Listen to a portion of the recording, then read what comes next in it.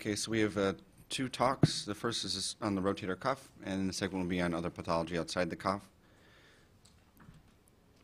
I have to mention my disclosures: consultant for Bioclinica, book royalties from Elsevier, grant from AIUM, and research equipment from Harvest Technologies. So I'm going to talk about sonographic technique. I know that we just had the demonstration, but I want to just re-emphasize a couple points before we move on to talk about rotator cuff tears and some other miscellaneous pathology.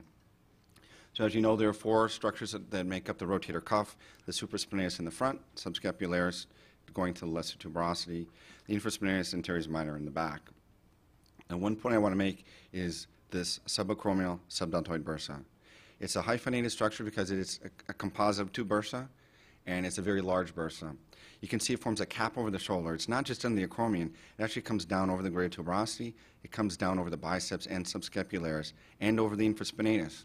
And in diseases where it's chronically inflamed, like rheumatoid arthritis, it can be even larger. So just realize that it's not simply under the acromion, but it's a large structure that can form a cap over the entire shoulder.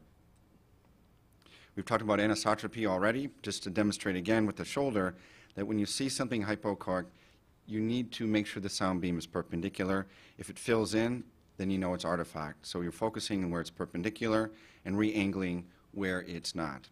So if you're looking at a tendon and long axis, what maneuver do we use to deal with anisotropy?